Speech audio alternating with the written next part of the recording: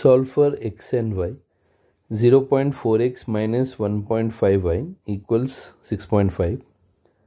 0.3x plus 0.2y equals 0.9.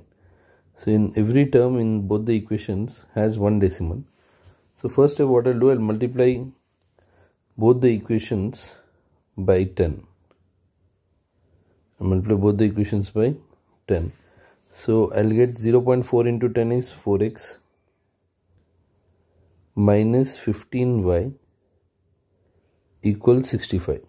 Next second equation is 3x plus 2y equals 9.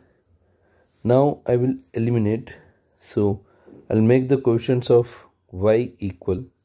Here it's 15 and it's 2, so I'll multiply this with 2 and second equation with 15.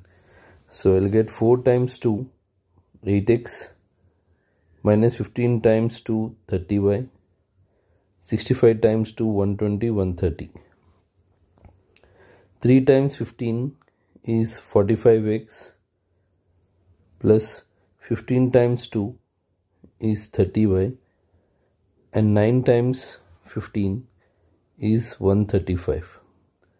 Now I'll add both the equation because the coefficients of y are already minus and plus, so I'll add them.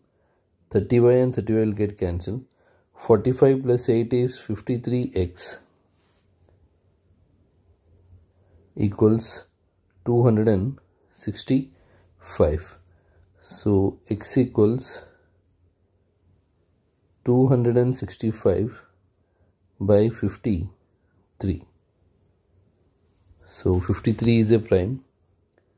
So x equals 265 by 53. 53 ones because 5 5 is 25, 3 5 is 15. 53 times 1, 53 times 5. So the value of x is 5. Now if we'll take the second equation, see the smaller one, if we'll take, you can take any equation. 3x plus 2y equals 9. 3 times 5 plus 2y equals 9. 15 plus 2y equals 9. So 2y equals 15 if we'll transpose to the other side. 9 minus 15. 2y equals 9 minus 15 is minus 6. Y equals minus 6 by 2. So y equals minus 3. Therefore x equals 5, y equals minus